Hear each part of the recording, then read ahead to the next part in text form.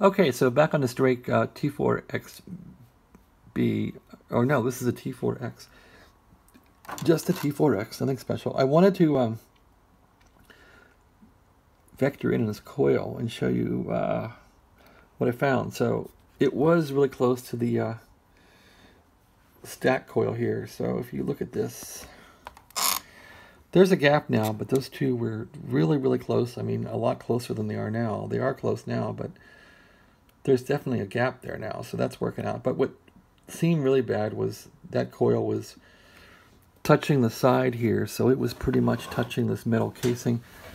I don't know if that coil is insulated or not, but it looks like the last rung of it was touching the side here. So let's get a view of that, if I can get in there and see it. Yeah, so there's the side, and it was pretty much, you can't see from the photo here or the video, but there was no gap. The last part of it was touching the wall there of the chassis. So I'm not sure if that's going to make a difference, but this thing has just not been tuning, so I'm going to hope that made a difference. So I'm looking for things I can short in here, and I've checked all the capacitors, they're not shorted. It's really, I don't seem to get any load out of this thing, so I was trying to figure out the signal from this Pi network, they call it. It goes into digital loading, so it comes off of here, and these are all tuned by the wafer switch. So if the wafer switch is malfunctioning, you're really in trouble. But here in the loading, I was trying to figure out how this works, and it looks like it couples through the loading here, and we're completely loaded. I didn't realize that at 0, we're like loaded all the way. Yeah, that's crazy. So at 0, this thing's loaded, and you have to really unload it going this way. I thought it was the opposite, so that's wild. So anyway, like this, we're loaded heavily. Everything should be going out through here. And since we have AC, this should not bother with grounding the AC RF. And it goes down through here.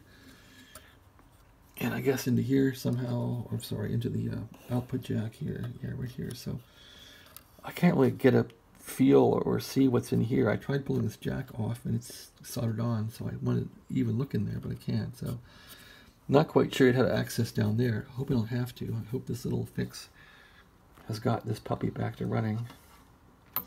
Boy, looking through the camera, this thing looks pretty grungy still.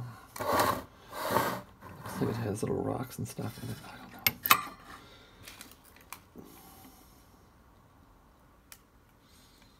So nothing's touching here. It's not scraping, so there's no short like that. You would hear it grind. It's amazing how these things even stay together.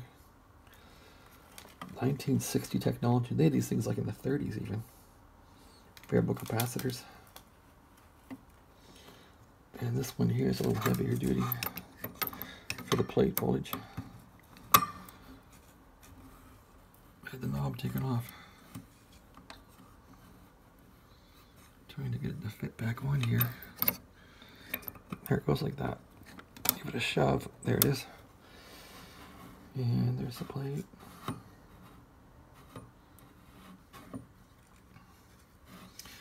So you gotta check this stuff, make sure it's grounded.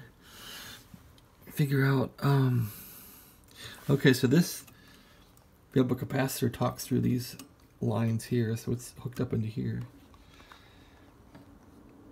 And I checked this stuff for shorts, none of the caps are shorted, so not sure yet, people.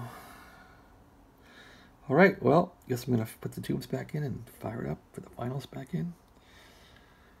See if moving that coil helped. I doubt it, but let's give it a try.